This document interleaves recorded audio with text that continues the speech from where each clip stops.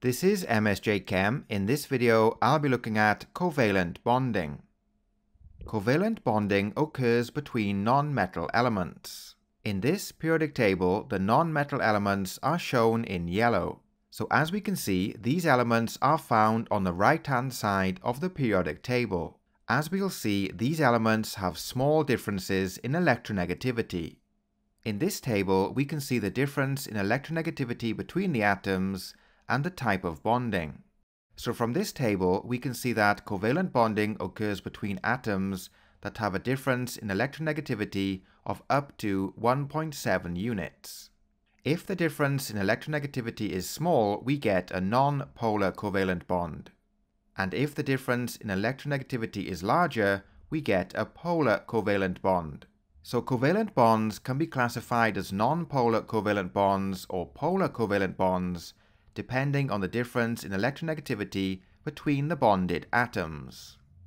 Covalent bonds exist between the atoms in molecular compounds such as carbon dioxide, methane, and water.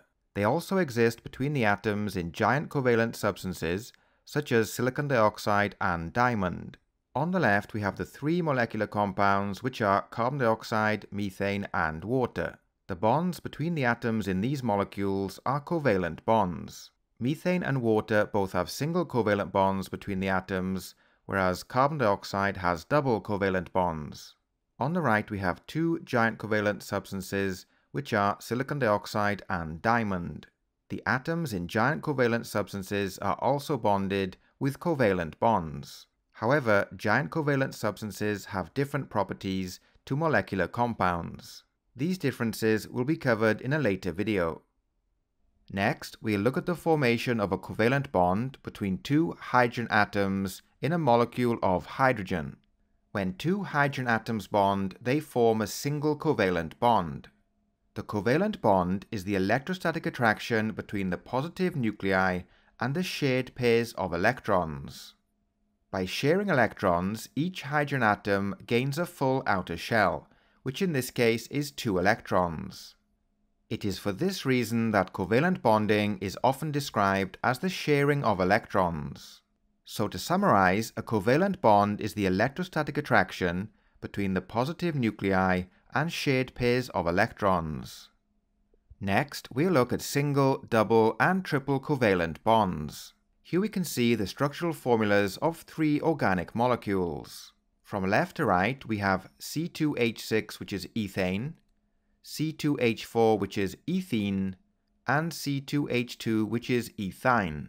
Ethane has a single covalent bond between the 2 carbon atoms. Ethene has a double covalent bond between the 2 carbon atoms. And ethine has a triple covalent bond between the 2 carbon atoms. A single covalent bond is represented by a straight line. A double covalent bond is shown by 2 lines. And a triple covalent bond is shown by 3 lines. In this table, we can see the type of bond, the number of shared electrons, the carbon-to-carbon bond strength, and the carbon-to-carbon bond length. Starting with number of shared electrons, a single covalent bond is composed of 2 shared electrons. A double covalent bond is composed of 4 shared electrons. And a triple covalent bond is composed of 6 shared electrons. In terms of pairs of shared electrons, a single covalent bond is 1 pair, a double covalent bond is 2 pairs, and a triple covalent bond is 3 pairs of shared electrons. Next, we'll look at the carbon-to-carbon bond strength. In this column, we have the bond enthalpy, which is the energy required to break 1 mole of bonds in a gaseous molecule. Starting with the carbon-to-carbon single bond, we can see that the energy required increases as we go from a single to a double to a triple covalent bond. So this tells us that triple covalent bonds are stronger than double covalent bonds, which are stronger than single covalent bonds. Next, we'll look at the carbon-to-carbon bond length. If we look at the data, we can see that the carbon-to-carbon single bond is the longest, and the carbon-to-carbon triple bond is the shortest. So to summarize, the carbon-to-carbon triple bond is the strongest, and it's also the shortest. The carbon-to-carbon single bond is the weakest, and it's also the longest. So let's end with a summary. Covalent bonding occurs between non-metal elements. A covalent bond is the electrostatic attraction between positive nuclei and shared pairs of electrons. Covalent bonds can be polar or non-polar depending on the difference in electronegativity between the atoms.